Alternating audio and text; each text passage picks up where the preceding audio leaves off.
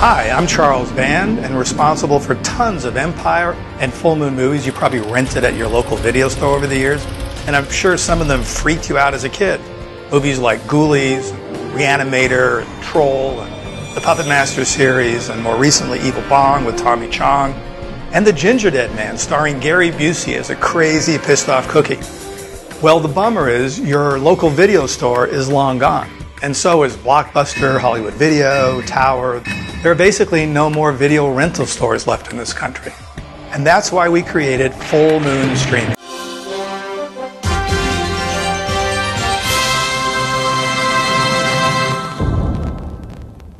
Hello, fellow followers, and welcome back to FanZcene. I'm Greg, and today I have for you a review of the Full Moon Features streaming service. Now, if anybody that's new here and anybody that is not new here that's watched me a bunch of times, physical media is my #1 passion on this channel, but I also like to do a bunch of videos and reviews on all types of things, not just physical media. And I know a lot of you guys that watch don't want streaming, don't have streaming, and that's fine. I commend you for that, and it's so cool that you haven't gone that route. Sometimes I do wish I would never have gone down the streaming route, but sometimes you have family and they want streaming.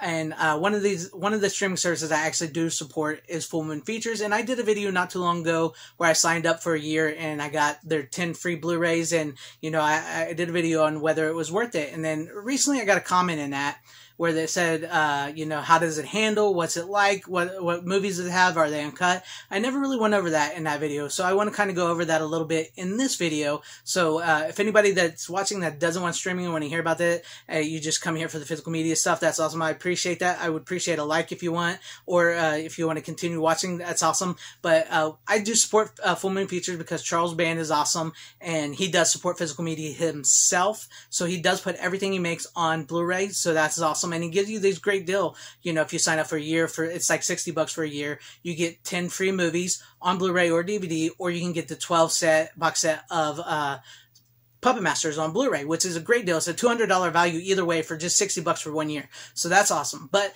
as for the streaming service, as you can see here, it pretty much handles like any other streaming service.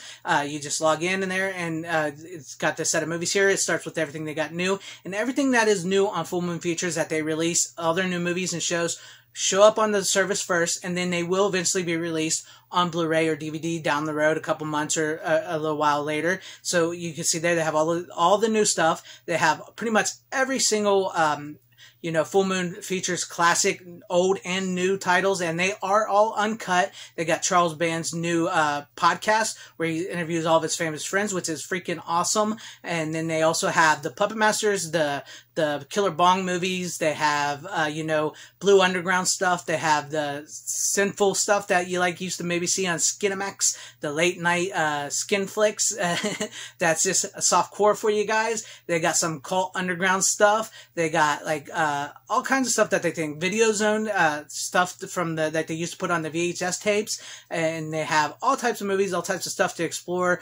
Grindhouse, like I mentioned, and just look at you as you can see through all this stuff here. This is just an amazing list of stuff they have, and like I mentioned, it is all uncut. It's pretty much everything Charles Band has done, even the Empire stuff. Not all the Empire stuff because he didn't get all, you know, some of that he don't have the rights to anymore. But I mean, he has this. He has the Moonbeam Kid stuff, Prehistoria, if you guys would have saw that earlier. And yeah, it's just a really great service. I've really enjoyed going through it. I really like the catalog of stuff. And if I find something I really enjoy, I can buy it. You know, I can buy it. And I like being able to have that option of not only being able to stream it, but also buy it. And because I know that is something of a contention in between physical media lovers like myself and people that don't want to stream or do want to stream. Some people don't want to buy the physical copy, and some people only want to stream. And I personally, I like buying the physical copy. And if, like Charles Band mentioned earlier, if the video stores and